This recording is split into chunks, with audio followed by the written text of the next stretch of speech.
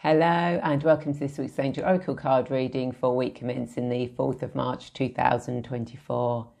My name is Ray and I'm a guide who helps you remember your divine presence so that you can heal your past, create your future and transform your present. Remember why you are here, raise your consciousness, step out that spiritual closet to become the person who you were truly meant to be in this lifetime, stepping fully onto your path of knowing your life purpose. Now, this week we're going to be using the Art Through the Eyes of the Soul Oracle by Cheryl Rambrack-Rose. But as always, before we get into this week's card reading, I would like to say thank you so much for your continued support. It really does mean a lot to me to be able to be of service to you and for you to trust me enough to use my services. So thank you so much. And of course, I am running the Angelic Reiki 1 and 2 workshop on the 16th and 17th of March. There's still a couple of spaces left if you would like to join this select group. I keep it to 4 people max, where you can actually find a deeper connection with the angelic realms, with the angels, maybe find out gifts and talents about yourself, do some healing on yourself, receive healing, give healing, learn about the angelic kingdom and so much more that will help you with your everyday life and going through each stage of your life every day. So do check out the link. And I've even written a little story in a post about Angelic Reiki. So do check that out. I'll put the link in there as well to that. So as always, I'll give the cards a quick cleanse and a bless.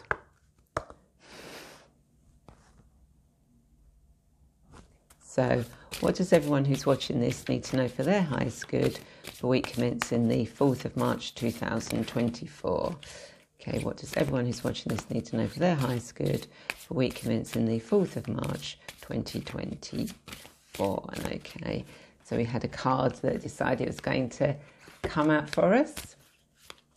And let's see what the other cards we've got are. Okay, so we have got accept the opportunity that is offered. We have got weave your own destiny and visualize healing. Aren't they beautiful cards? So what the angels, the universe, the cards are saying for you this week is that any opportunities that come your way that can help you on your path, can actually help you move forward, to help other people, as I said, help yourself, move yourself forward in life. Take those opportunities. You know, they're going to be coming to you this week. Just be open to them. You know, look out for them. Know they are coming. And when they do come in, actually take them. Don't procrastinate about it and think, oh, well, maybe if what. Do it. You know, if you've got these opportunities that can help move you forward in your life, bring more abundance, love, joy, then why not take them? You know, they're there for the offering. You know, we weave our own destiny, and when these opportunities come up, we have the chance to take them, to, you know, create our destiny, to create our life, to weave that tapestry of life that we want, the story that we want, the outcomes that we want, the abundance, the love, the joy, the happiness, the peace in the world that we want. So this week really is about weaving those dreams, stepping into the realm of possibilities, the realm of what if, and start doing it with those opportunities, and allow this week to bring healing into you as well. Because when you're healing, that also helps you weave your ideal life. It helps you be more aware of those opportunities that come in around you. So take the time this week to do some healing on yourself, whether that's through guided meditation, self-healing, people like myself, you know, who offer healing. This really is a week for you to actually do that healing on whatever level feels right for you. So, you know, do take that opportunity, that chance to do that this week, because things are coming in place to allow you to do this. But again, you have to be open and aware and look out for them so that you can weave your dream. So really, these are so straightforward cards this week, so straightforward that I really don't need to go any more into them. So as always, this is my interpretation of the cards, and you may get a completely different interpretation. That's absolutely fine. I draw these cards for what you need to know for your highest good. So if you do get a different interpretation, or one card speaks more than the other, then go with that. And do let me know. I always reply to anyone who comments publicly or privately to me.